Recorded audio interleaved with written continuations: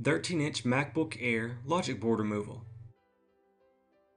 Now you will need to disconnect all the cables that are connected to the logic board. This is the LVDS display cable.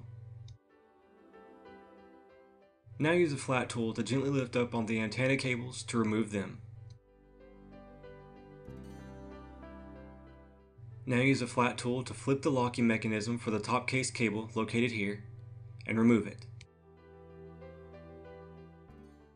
Now you will need to remove the 8 T5 screws holding down the heatsink assembly.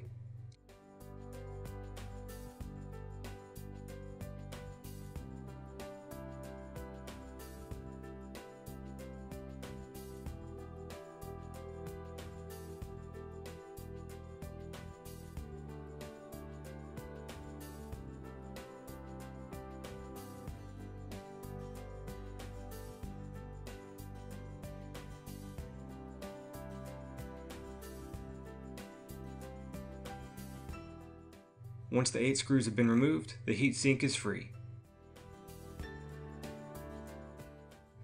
Now to remove the flash memory storage board. The new MacBook Airs have removable flash memory sticks. They use these instead of hard drives. Remove the T5 screw and then gently slide it out of place.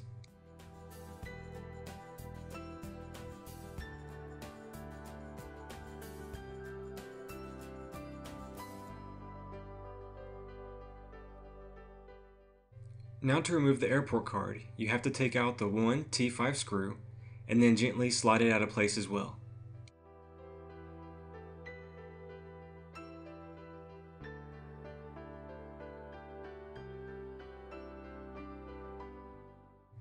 Next, you have to remove the 6 T5 screws from the logic board.